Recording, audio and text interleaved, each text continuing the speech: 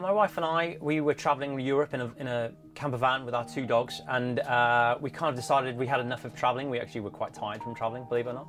So what we didn't want to do is we didn't want to come back and start renting or get ourselves back on the mortgage ladder again, kind of getting drenched in debt.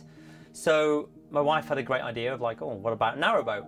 I wasn't overly keen at the prospect at first. I was like, aren't they a bit dingy, a bit small, a bit... wasn't really keen on the idea. We went to see a few. That didn't really change my sort of thought on it. And then luckily we found one called Lisa. We had a look at it. Yeah, we just fell in love with it. So we've lived in Lisa now for a couple of years, and it's flown by, to be honest.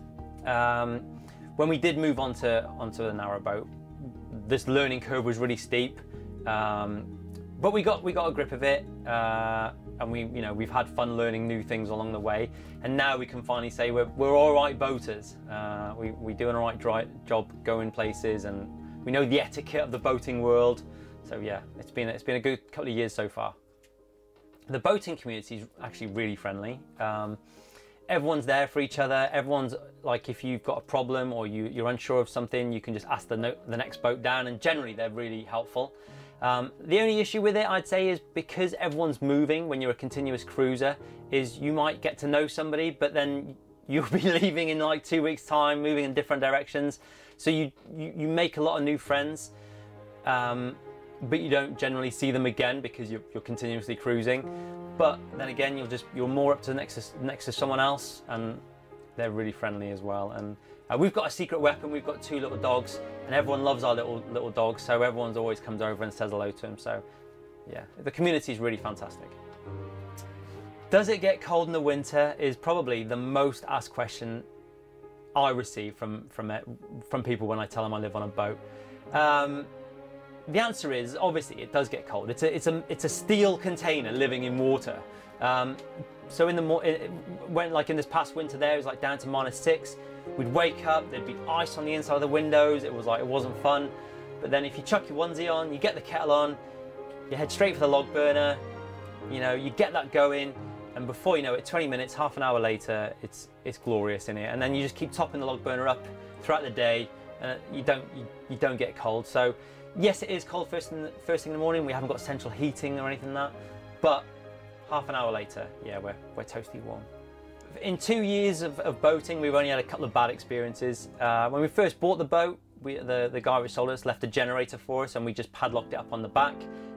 On New Year's Eve of all times, we were fast asleep, and somebody jumped on the back and tried sawing the lock off really quickly, so we managed to scare him away. And then the following morning on New Year's Day, we actually had a dead body float within about 10 feet of our boat. So that was an ominous start to the new year.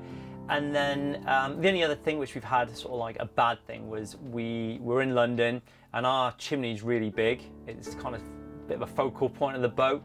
And some guy who was, shall we say, intoxicated, decided he didn't like it, and he proceeded to try and have a fight with it. But again, we scared him away, and no harm done there. So it's definitely interesting living on a boat. The canal system in London is really busy. It's got a lot of boats in there, all shapes and sizes like you wouldn't believe. One of the things we found is when you have to move, because we were continuous cruising, is when you have to move, you really don't know when you're going to find another mooring spot because it is that busy. And what you'll find as well is it'll be double moored, so there'll be a boat moored on the inside next to the towpath, and then another boat will have to moor onto that boat, which obviously then if you've got kids or children will be a ball ache to cross over. So a lot of the time it is double mooring in London, and then once we decided to leave London and we came out, once we left London we couldn't believe it, because there's moorings everywhere. It's beautiful sort of like scenery, so it's an experience being in London, and it's very, very busy. The best bits for me of living on a boat would be twofold really. One is the freedom, so we can go up and down the length and breadth of the canal system in the UK, which is fantastic for exploring. It's a really slow pace of life as well if you want it to be. And I guess the other thing which is really great is the financial freedom it gives you as well. So we're very lucky we don't have to pay council tax. We have solar, so that generates our electricity for us.